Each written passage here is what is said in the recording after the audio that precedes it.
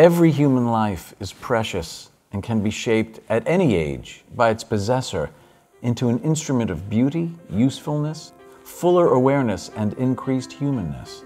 I'm Stephen Weber, and I'm narrating The Wisdom of Morrie. Our life, health, self-esteem, self-worth, and opportunity to derive continuing satisfaction in living are just as important as anyone else's.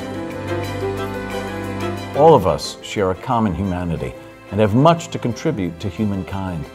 As long as we live, it is important to keep being who we want to be and not just what others expect us to be.